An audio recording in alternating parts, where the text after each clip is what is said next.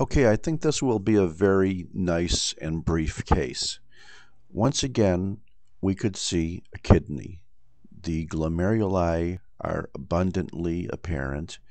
You could see some nice tubules. You could probably see part of a medulla, a collecting system here. You could see some large arteries.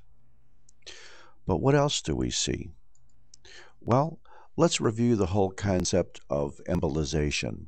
As you know, an embolism or an embolus is a blood clot that forms in one part of the vascular system and then flows downstream and fixes into another. Okay, that sounds pretty logical. But let's say that you saw something in an artery like this,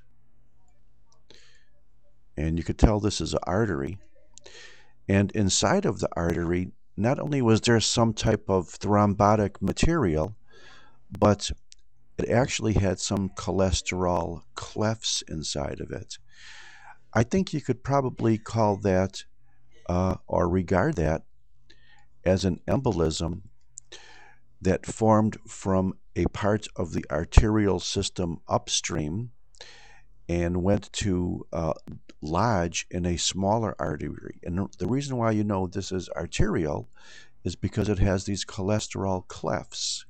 If it was only fibrinous, it could be a blood clot from anywhere, but that's one feature about an embolism that forms in an artery is that it may very well have parts of the atherosclerotic plaque in it as well.